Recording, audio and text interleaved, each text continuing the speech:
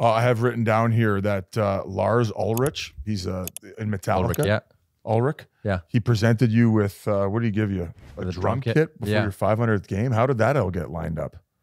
So the guys know that I like Metallica's my favorite band.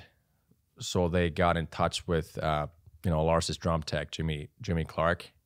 I think he came from our like trainers, Keto and those guys.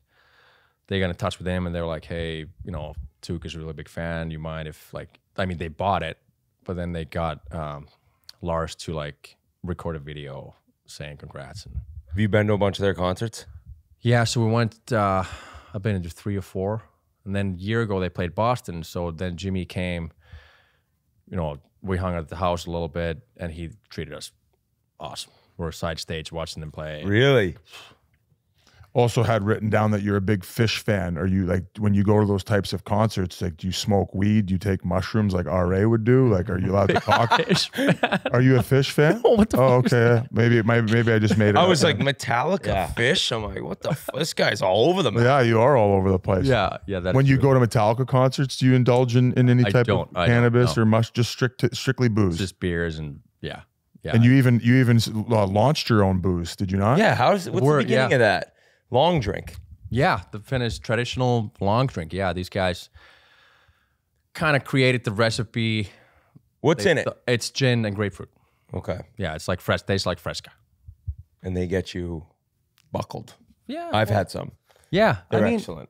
They sell them in North America, or they sell them everywhere? Oh, really? Yeah. So the traditional one is in Finland. They made it for 1952 Summer Olympics, and they just never like brought their recipe over here or like really sell it here. So these guys, they're younger guys, they wanted to figure out a way to start making it here.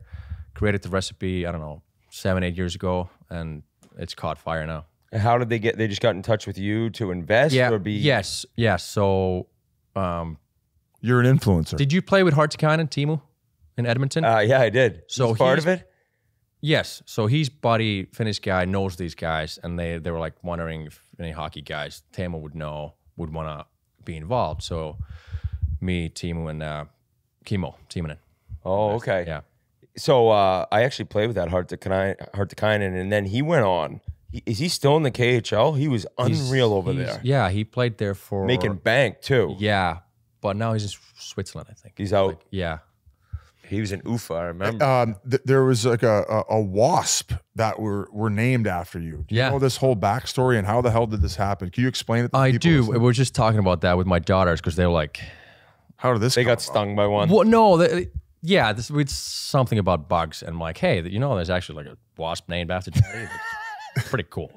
So I'm like, shut up, Dad, you're making that up. Yeah, no, so then I pull it out. I can't spell the name. Thermidoritis, Tuukka Rask or whatever it was. Why did they do that? Like, how the fuck did you get... The guy who discovered it was like from Cambridge or Boston, like one of these scientists or whatever. And he thought that wasp resembled like you on a long drink? Like exactly. The same movement, right? Something like that, yeah. The way they flew and stuff, the way they moved in their net or their hive. Yeah. No, that's how it happened? Yeah. And then he just named it. But I think it was... Did you get like a plaque or did you receive Not some type yet, of but award? thanks for reminding me. I think I got to get on it. But I think is one of those playoff runs we were playing good and my name was probably on the docket. So that helped. The Tuukka Rask Wasp. Is that the best accomplishment of your career other than a Stanley Cup? I think so. That's got to be up there. And then the drink. Oh, RA's his alarm works. 2 o'clock alarm. That's about right.